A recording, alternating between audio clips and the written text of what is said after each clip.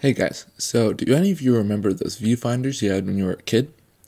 Well, today we're going to modernize that. I'm going to show you how you can turn your smartphone into your own personal 3D viewer with common materials found around the house.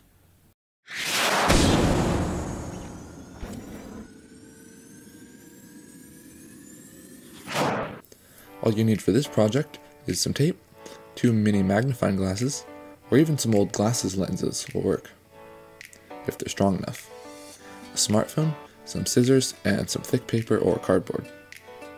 The first step is to trace out your phone, then flip it on its side and draw a line, then turn it flat and draw another line, and finally once more on its thin side. You should have 2 flat tracings and 2 side tracings. Now draw a line from where the screen bezel is, at each end. Now cut it out like this.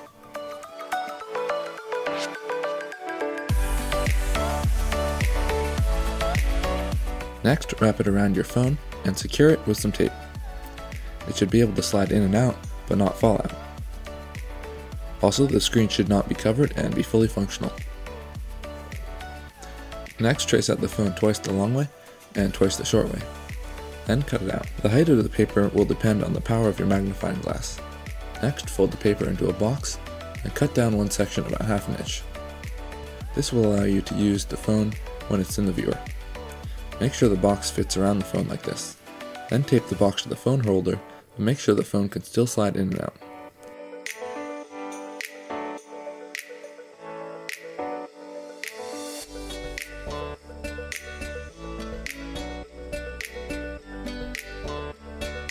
Once it's secure, cut another piece of paper as long as the box, but more than twice the height.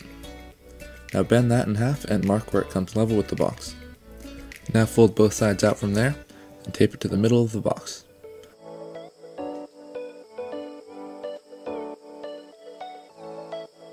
Now each eye can only see one half of the screen.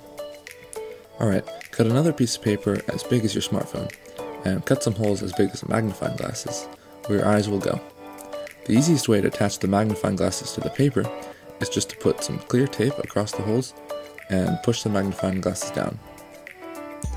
Now comes the tricky part. You have to adjust the magnifying glasses until the screen comes in focus, then cut down or add more of the box to reach the length where the screen is in focus.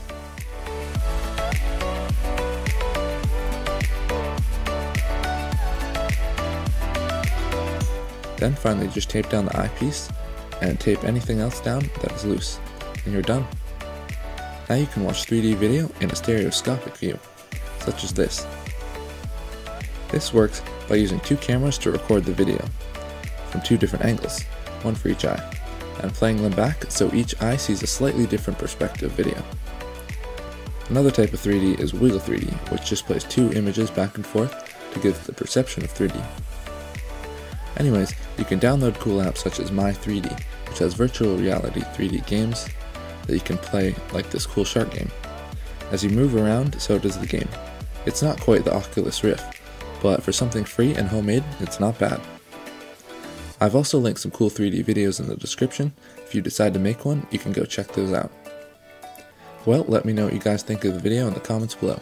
I hope you liked it, and don't forget to subscribe and like me on Facebook to get notified when I upload new videos. Thanks for watching, and we'll see you next time.